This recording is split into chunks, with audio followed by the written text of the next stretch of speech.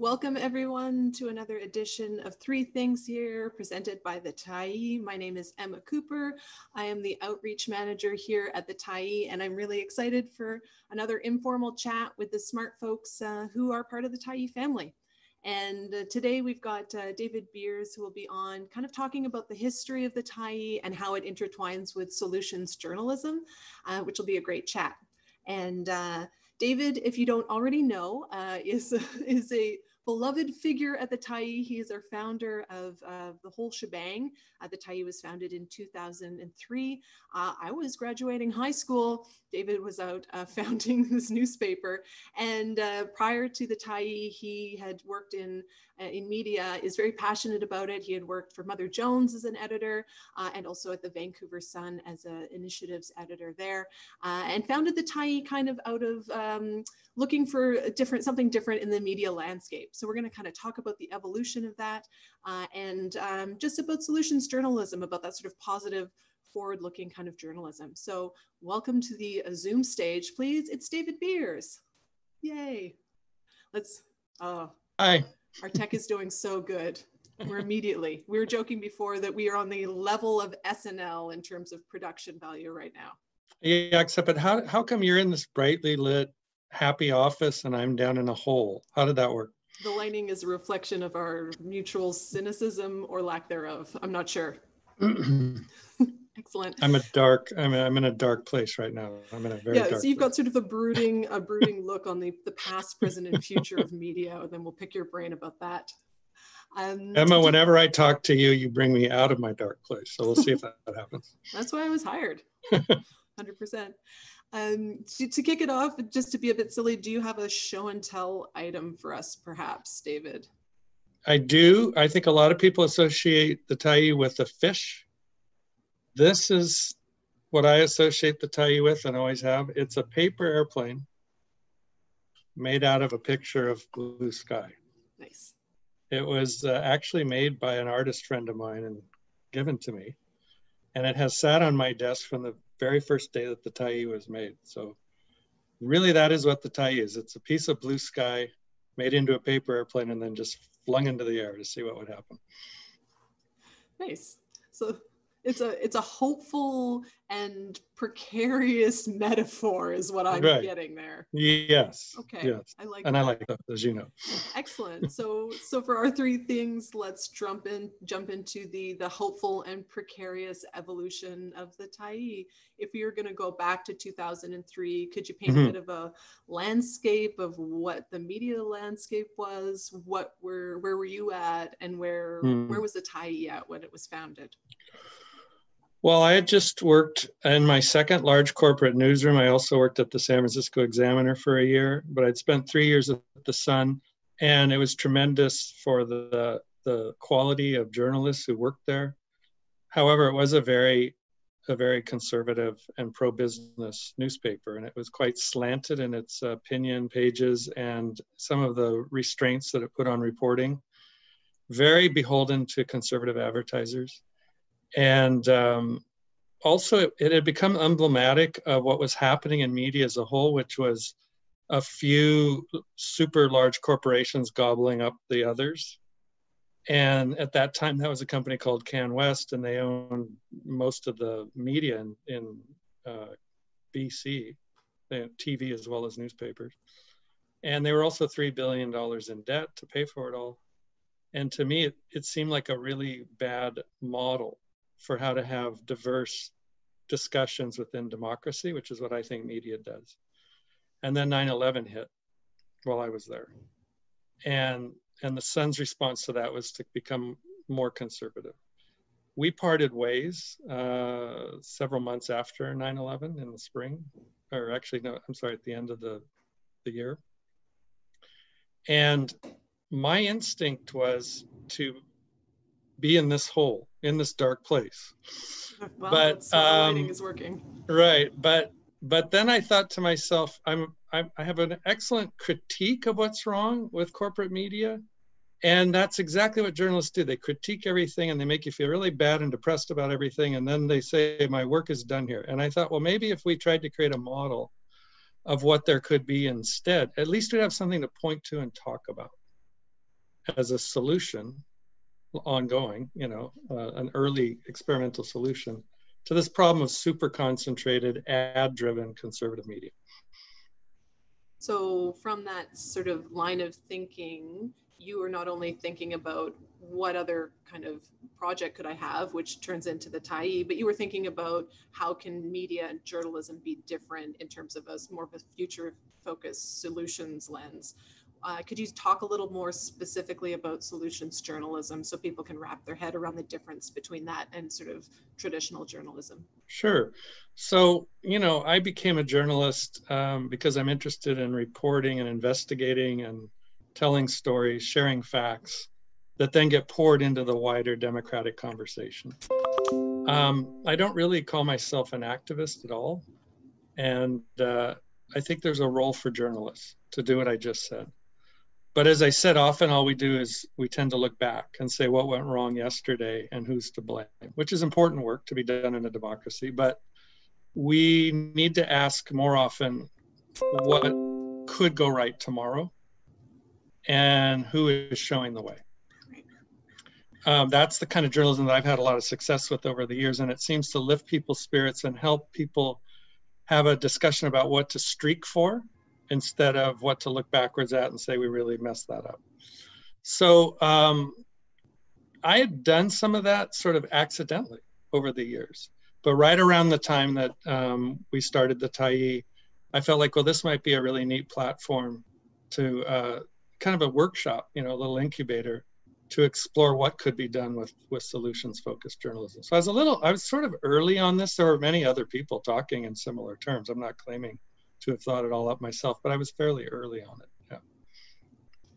So we've got actually a question here, and I forgot to say off the top that we are live streaming, both of David and I are on unceded territory of the Musqueam, Tsleil-Waututh, and Squamish First Nations. We've got questions coming in from all over, and one of them is, how can we encourage people to converse about actual issues as opposed to what the sort of more mainstream media is suggesting we get upset about, actual problems and actual needs of communities? Right. Any thoughts on that? Well, we're supposed to talk about three things, but I think pretty much I'm going to talk about two, and one solutions journalism because I like it so much. At the end of the day, there's a lot of ways to divide readers or not a media audience into issues they care about, places they live, but another way to group people is by sensibility. Mm-hmm. And I think there are a lot of people who want to get the bastards. I get that. When I'm in my dark place, I feel that, but I think there's a broader sensibility of, okay, fine, I get it. How do we make things better? And a lot of what journalists like to call substantive journalism on the internet makes you feel bad, makes you feel disempowered. And that might be why people turn to more frivolous or fun or upbeat things to read and consume, right? Right. I think future-focused, solutions-focused journalism invites everybody in, because what you're saying is this is something that seems to be working at a small level here. I wonder if we can scale it up. Or this is something that's working somewhere else. I wonder if we could borrow that. Or I've been living an experiment lately myself, like the 100-mile diet, which we launched on the Tyee. What would it be like to live on just local food? We'd find out a lot about how strong our local food economy is.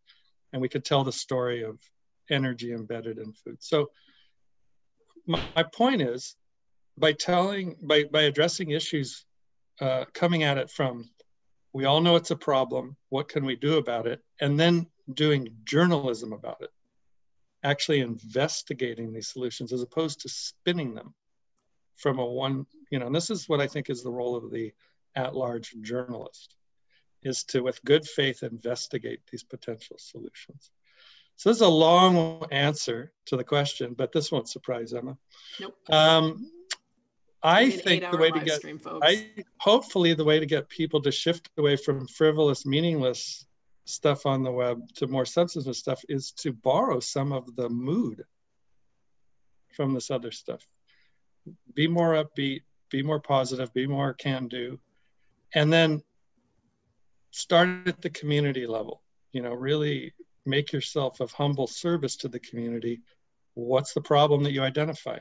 Who in your community are already working on solutions? And basically collect that information and then reflect that mirror back to the community, because then you empower the community to have a discussion, an informed discussion about how to solve those problems, right? To me, that's exciting.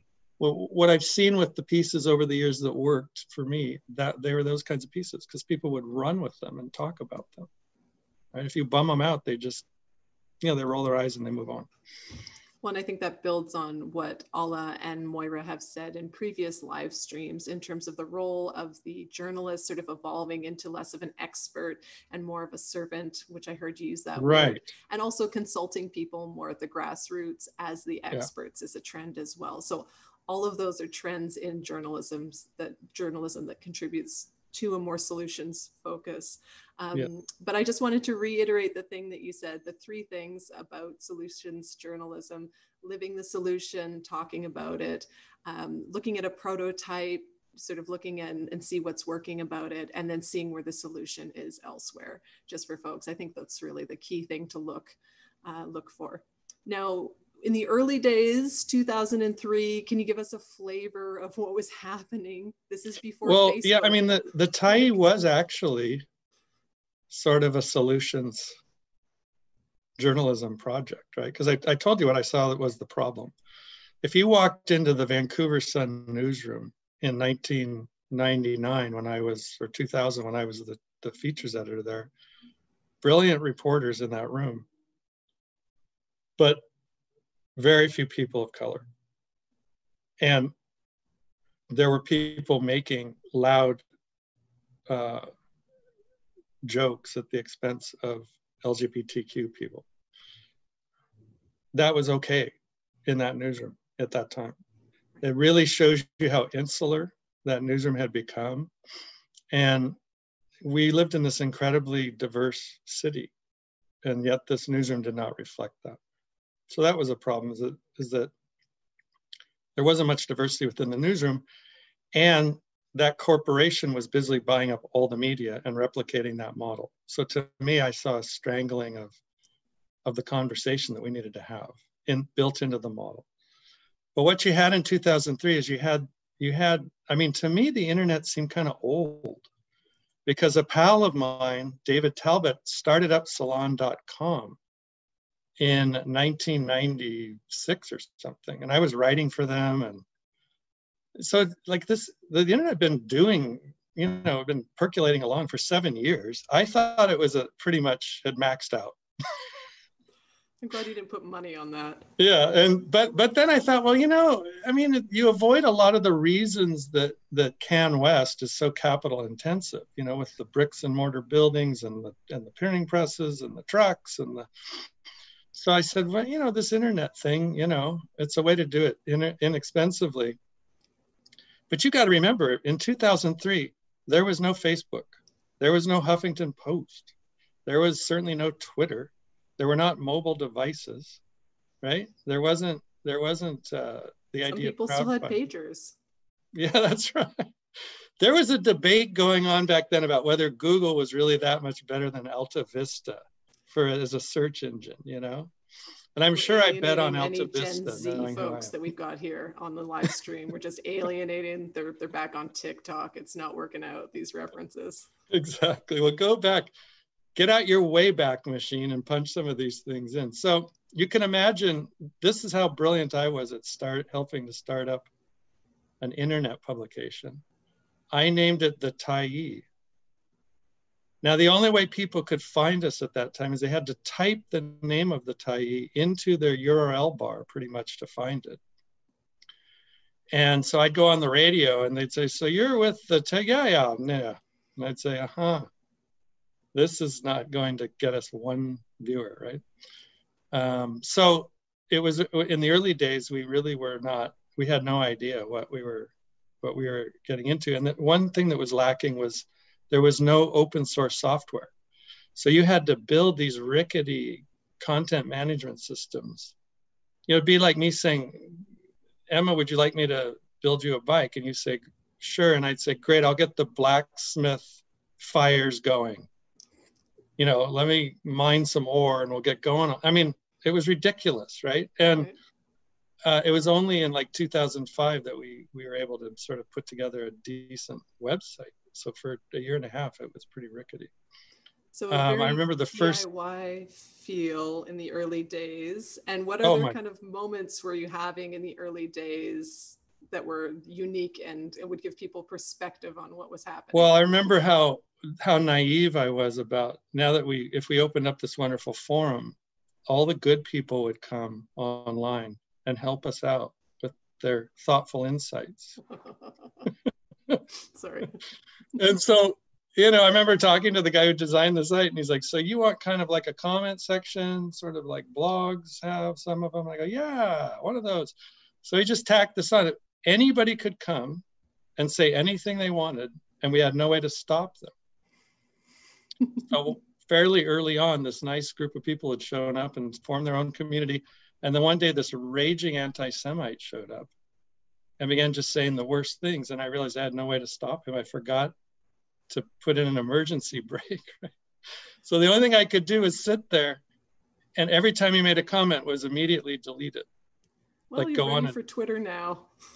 And yeah, and so I sat there with a bottle of whiskey for the next 13 hours.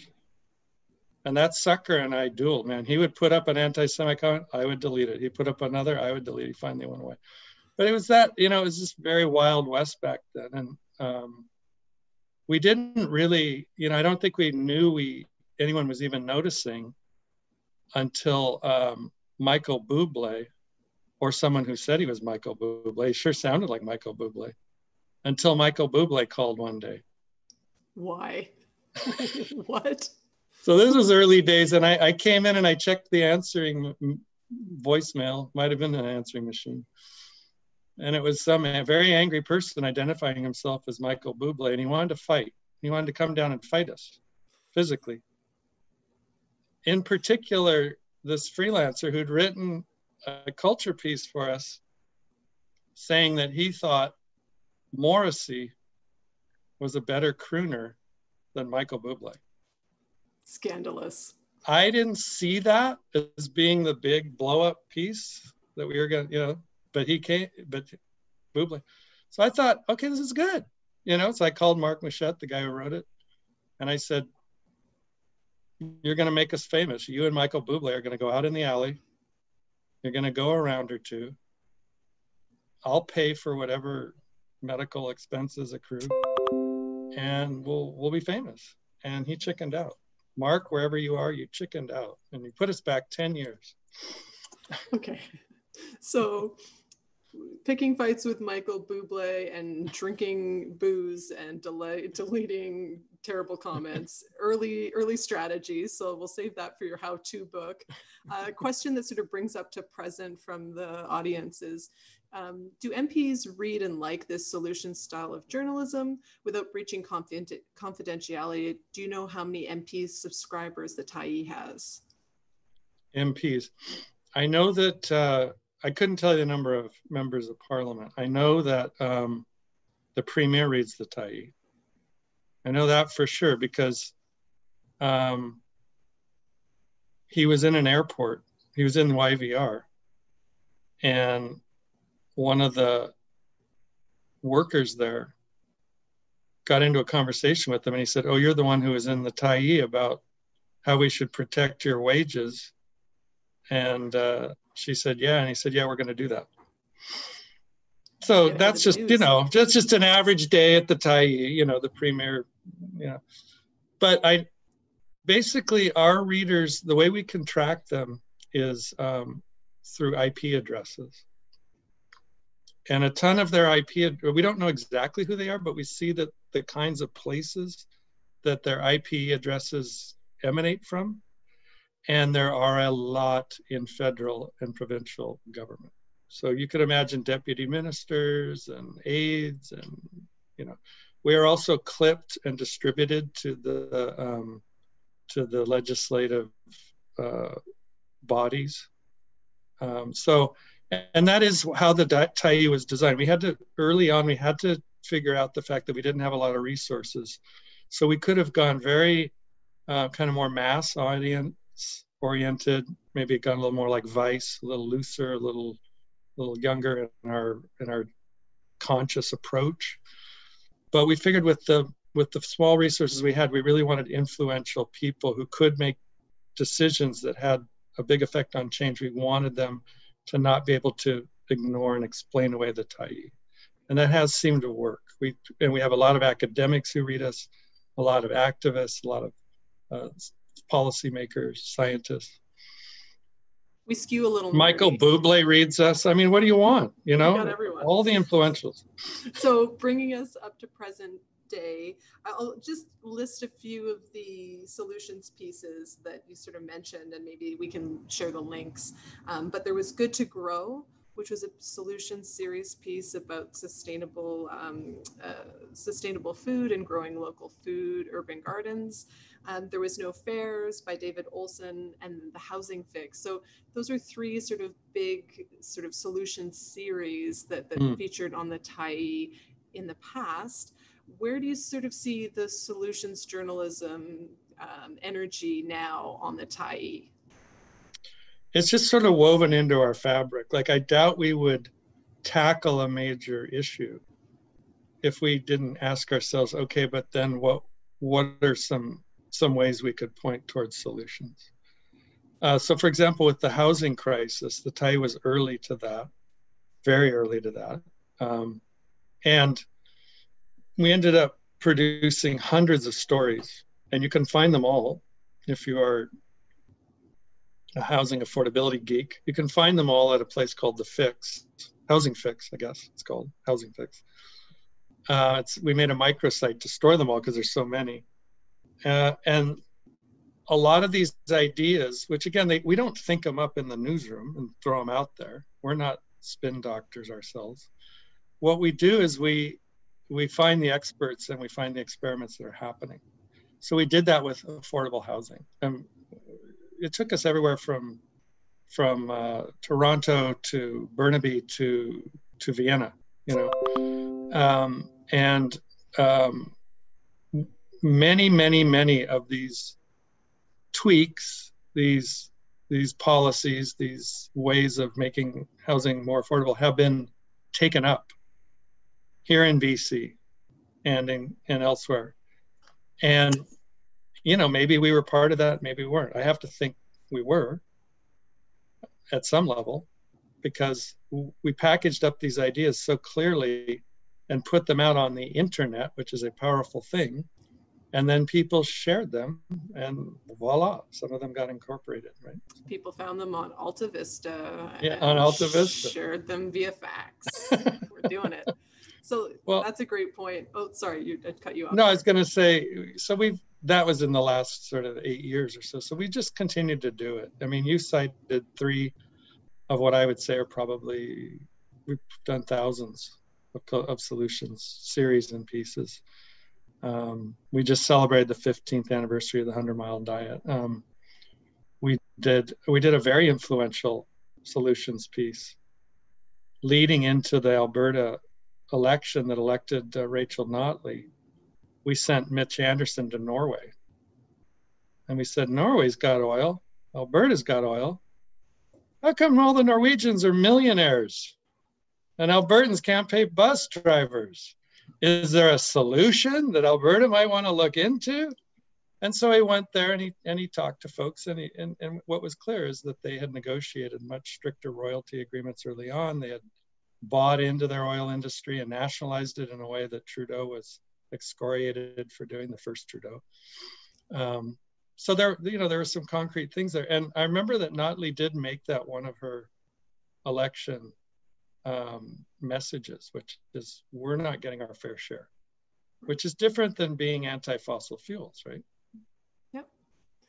So those are all examples of sort of people making changes possibly in response to some of the information that we're putting out there. There's a question coming in from Facebook that says, David, what kind of advice do you have for journalists looking to start their own publications? And you're not allowed to say don't. Well, I mentioned the whiskey. Yeah, I know that. No, I actually think this is a fantastic time. I'm quite optimistic, even though I'm in my dark place here. I'm actually feeling pretty optimistic about this, and so much has happened since we started. Social media changed everything. The Tyee didn't need to have this big legacy brand. It didn't have to have newspapers lying around for anybody to say, oh yeah, maybe I should go look at their website, which is the world we lived in 2003. And social media is fantastic at finding niche audiences.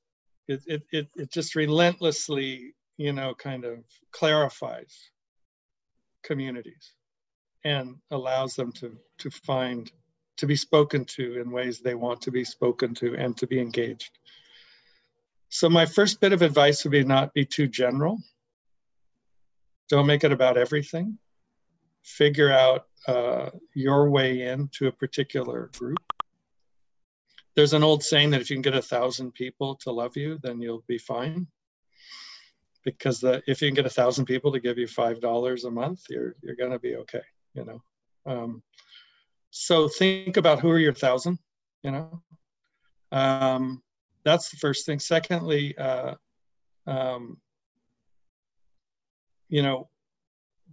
look beyond yourself.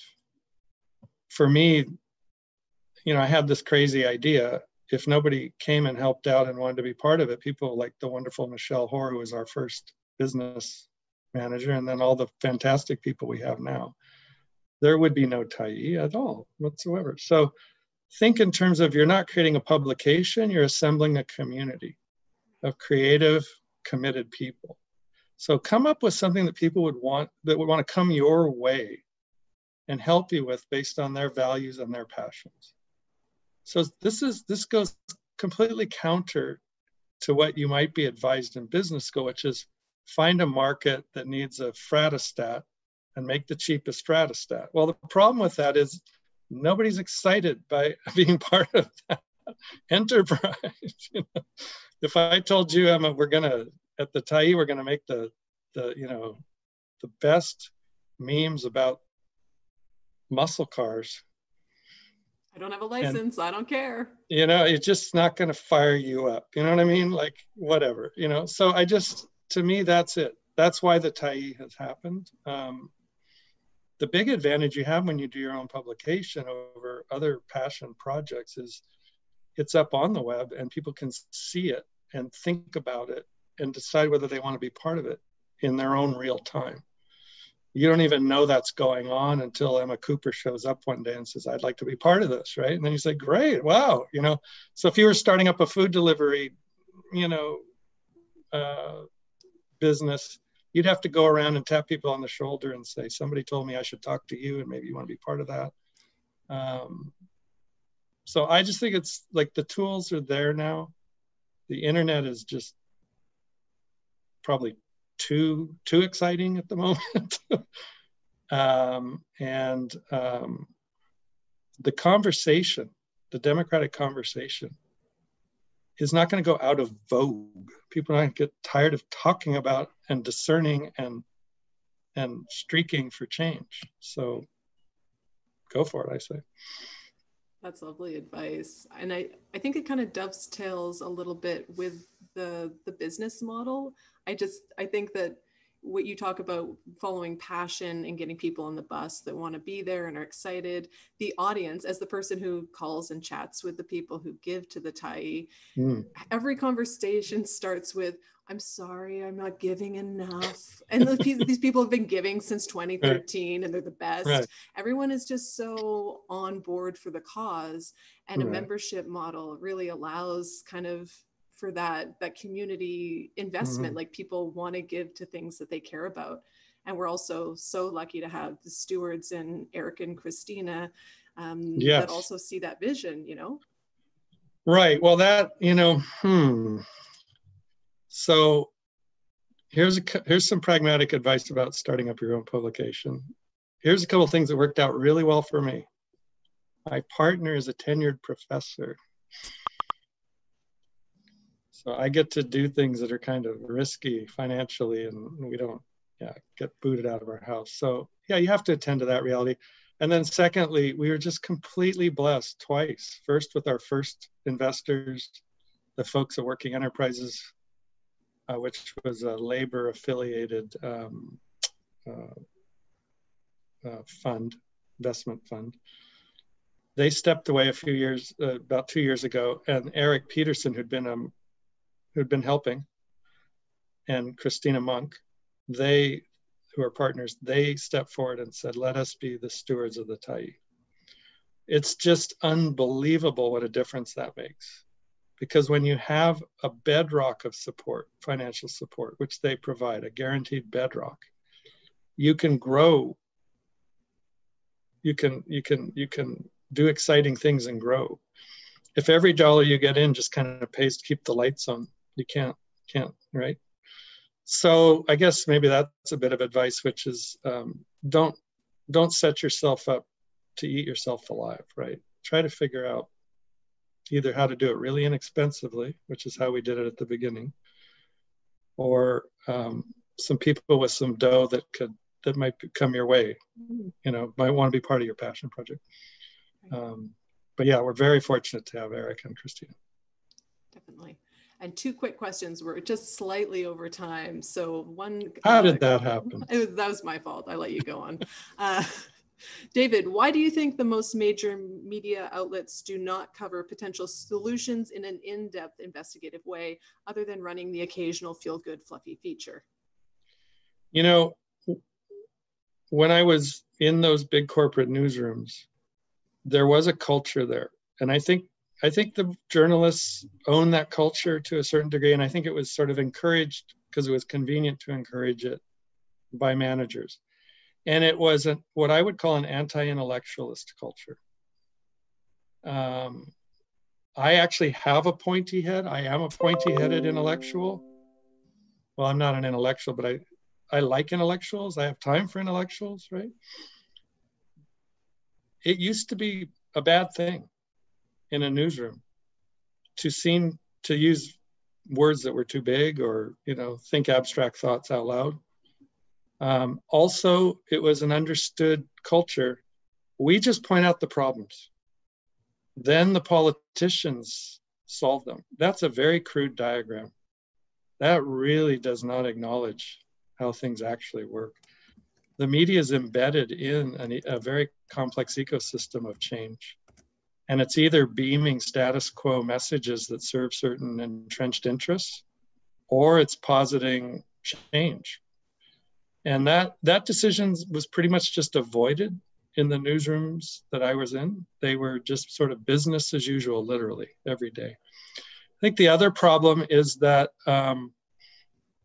journalists hear that idea of solutions focus and they think it's presumptuous and that it's activist. And hopefully I've explained, no, you're a humble investigator of experiments that are already underway. I was in Europe in 1990, looking at this weird concept that people were just starting to talk about called harm reduction for drug users. And I was looking at it in Liverpool where they were prescribing heroin. And I was looking at it in Holland where they were doing needle exchanges and providing safe injection sites, 1990. And I wrote that up and ended up running in Mother Jones. And that was our future happening back then. But I did it as a reporter. And then I went to Compton, which is a neighborhood in Los Angeles that was hard hit because the tire manufacturer had left, and it's a predominantly Black community, and they were struggling with high issues of drug addiction, but also alcoholism. And they were not thrilled with the idea of legalizing drugs or even making it easier to use drugs. And they said that there were some serious structural economic issues and issues of social justice that had to be dealt with first before you start making it easier to use drugs here, which was a super important message. And that's what a journalist does. They take back this experiment that's happening somewhere else and they talk to all the people on the ground where it might be implemented next, and they find out the obstacles as well as what's promising. That is not being an activist or a spin doctor, right? Two more quick questions. Now it's on me that it's over and you cannot be I've got nothing to do. I'm down here in my hole. Concise. I had lunch. Somebody slipped lunch under the door in my hole. Okay. I'm fine.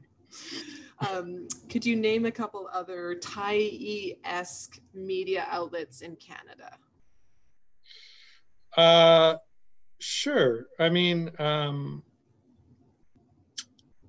lot of people will know about the National Observer.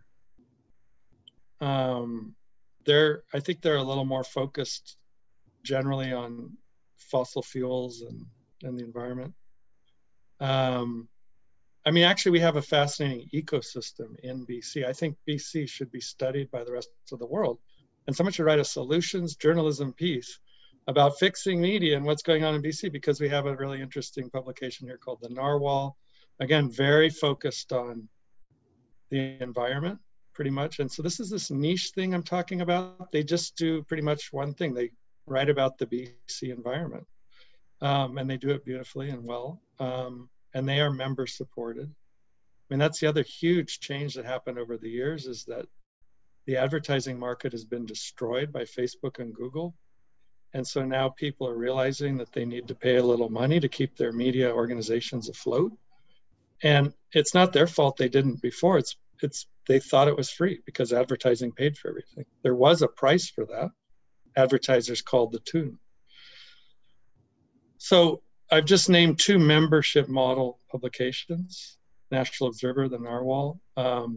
Halifax Examiner is one that I've heard about recently. So what's that? Also the Halifax Examiner? Exactly, right, very much so. And again, their niche is quite geographic.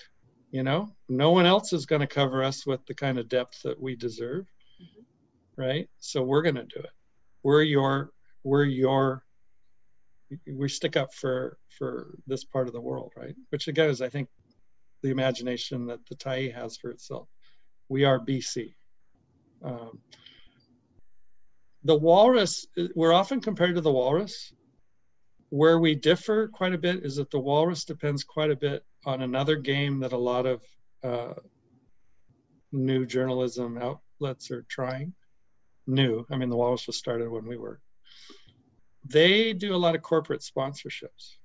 They do a lot of, I personally consider that to be the close cousin of corporate advertising. We don't do that. So we're sort of like them in that we love long form, in-depth journalism and beautiful art and presentation, but we made a specific decision to not do corporate sponsorships, and they do. But it takes all these different models. I'm fine with a diversity of models paying for journalism. The Tyee wasn't started to say this is the one way you should do it. I just felt like if you had 20 different models for paying for journalism, you would definitely get diverse content. Whereas if you have one model, you're going to get one kind of content. And that's a good point. Final question, I promise. Is finding joy and comic relief in your personal life difficult with a vocation that focuses on exposing social problems and reporting on negative topics? Last question. It should be difficult. It really should, there's something kind of wrong with me because I'm a bit of a smart aleck. Emma would be able to tell you that I'm sort of inappropriate in shifting the mood towards some ridiculous, ironic observation. I think it's a defense mechanism for exactly what you're talking about. I have to keep a kind of level of absurdist irony about me. As a kind of a serious young teenager, it was Monty Python and then the Talking Heads, and that saved me, right? Just to know that you could be critical, but also joking and laughing and savoring the absurdity of human existence, as well as the fact that we do have to get some stuff done together here too. We have to make some positive change. So I don't know, people have called me kind of ironic idealist or a smart alecky cynic, or what. I don't know, but I'm some kind of mix. The reason I think there's something kind of wrong with me is that it's a blind spot. And some of my colleagues who are very sincere, I think that I make the mistake of asking them to keep going into the breach and doing these really tough stories. And sometimes I forget that I'm bumming them out. So if there are any Tyee writers out there hearing this, you have full permission to go watch all the Monty Python DVDs. Or just tell me, Dave, you're bumming me out. I want to do a fun story now. Permission granted.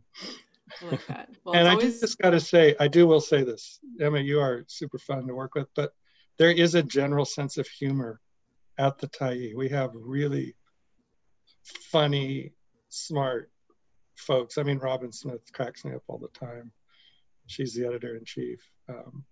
But look at Chris Chung, just look at his art and his writing.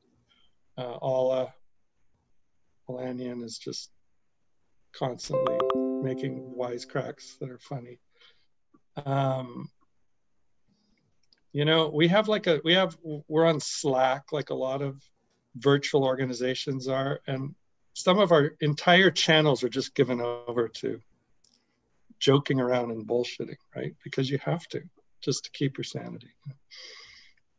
Joking and bullshitting. I think that's what the note we're going to end this on. No, that's perfect. That wasn't what I wanted to leave people 100% on board with this. I think that's it. You got to go hard to the truth and to the solutions and to what's working. And then you got to step back and do whatever you can to take care of yourself. It's not a bad message to leave on. Perfect. Thank you so much, David. Again, next week, we're going to have a chat with Jeff Dembicki, who's our climate reporter. He's in New York City. He's going to give us a little bit of an update on what's happening there. So tune in next week at 1 p.m. Thank you again to David. And thank you for watching. Bye-bye, everyone. Thanks.